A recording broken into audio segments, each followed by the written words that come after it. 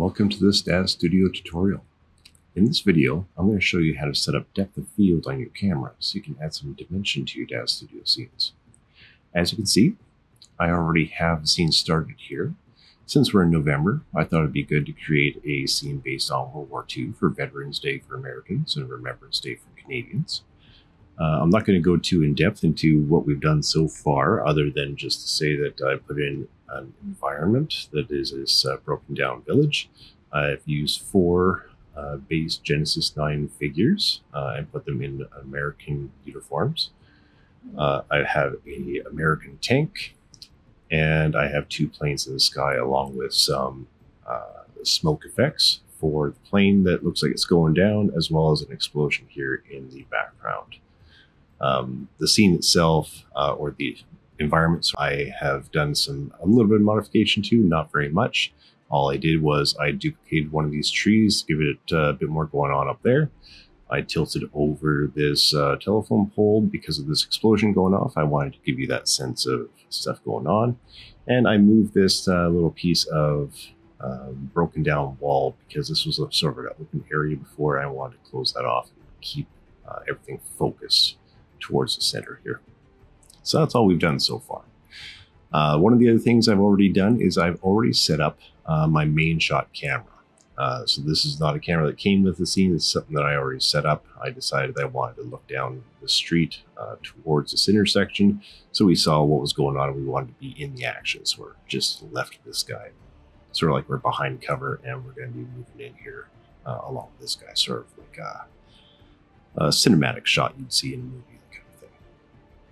So, since we already have all this stuff set up, and I have my main shot camera, you'll see it in my scene tab here, main shot camera, and we're currently looking through the main shot camera on the NVIDIA iRay draw style right now.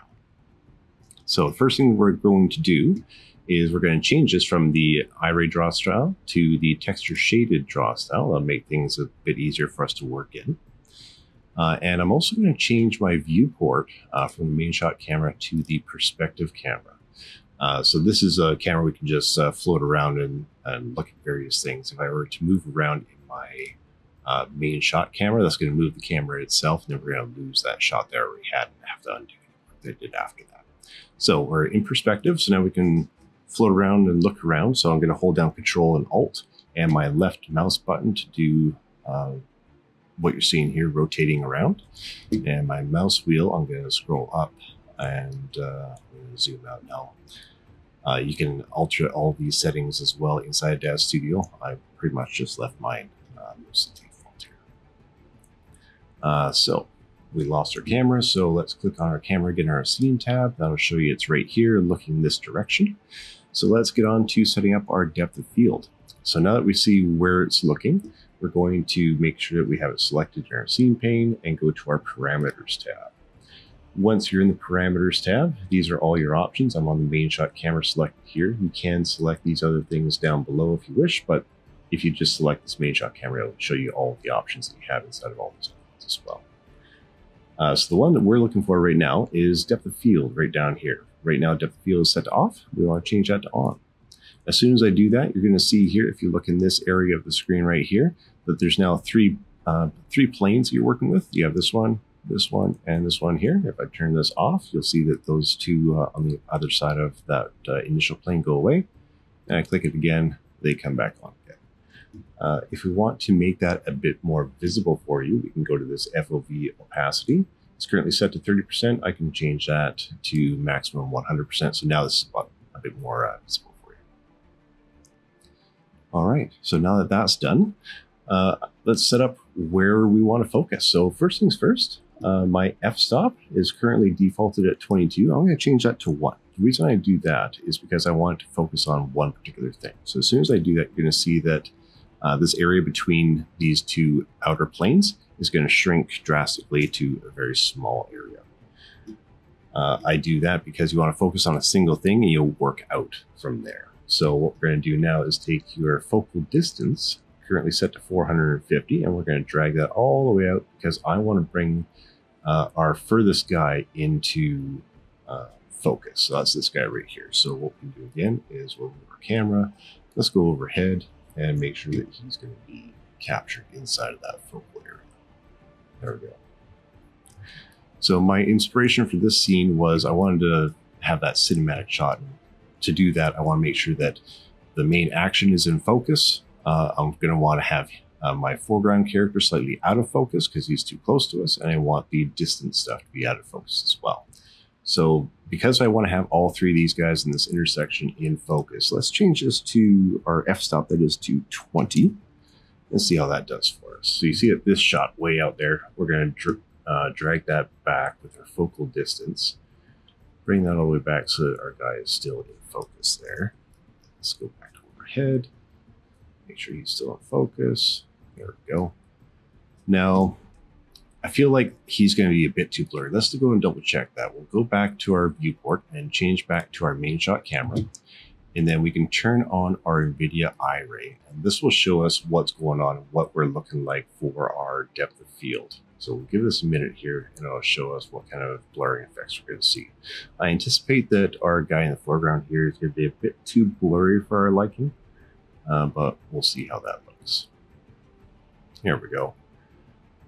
So yeah, I want him to be a bit more crisp. So what we're going to do is we can turn this back to texture shaded. Actually, we'll leave that in our main camera. And what we'll do is we'll just go to our f-stop and we'll change that for 20 and we'll make that now 30.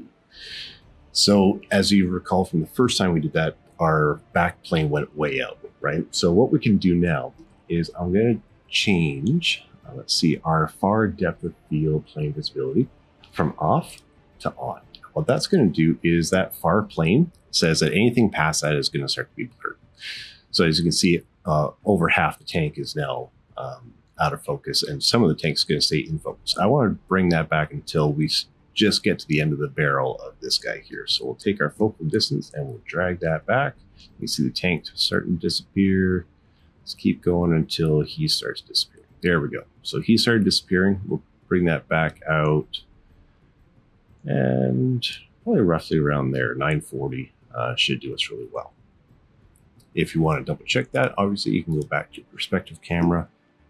Yeah, so he's in focus now.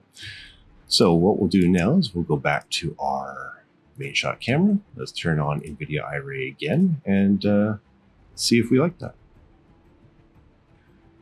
So he should come out a bit more crisp this time, giving us a little bit more detail, which is what I'm really going for here.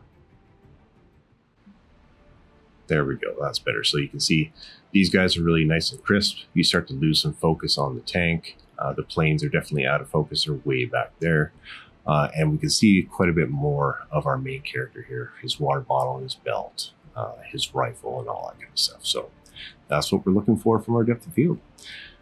This concludes our basic depth of field video. Thank you very much for watching. I hope you have some fun and you play around with these settings to get exactly what you're going for here. Obviously, there's more settings to this that you can play with, such as your focal length, your focal width.